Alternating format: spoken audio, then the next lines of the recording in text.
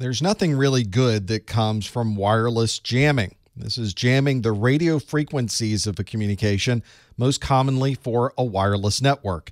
At its most basic level, this is a denial of service. You are trying to use a network that is no longer available, so you don't have access to any of those services.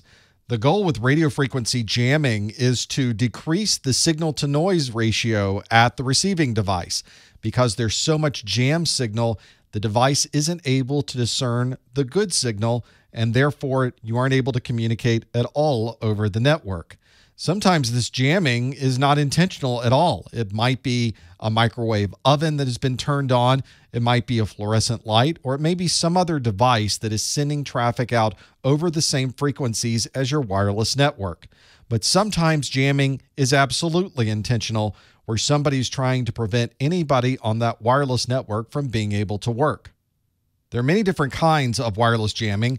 One might be a constant amount of jamming that is just sending random bits of information. Or it might be a constant amount of jamming, but the traffic that's going through are legitimate frames. You might also see data being sent at random times. So occasionally the network may be working normally, and then at other times not working well at all. And then there is reactive jamming. Maybe the network is working fine until something or someone tries to communicate, and at that point, the network is brought to its knees. To be able to have a successful jamming of a wireless network, you need to overwhelm the good signal, and the best way to do that is to be somewhere close. So if you can find that source of the jam, then you might be able to remove it from the area and put the network back into a working condition. If you're trying to find the device that's sending this jam signal, it may be time to go foxhunting. It's a term that's used by wireless professionals to try to hunt down where this unknown signal is coming from. But you're going to need the right equipment.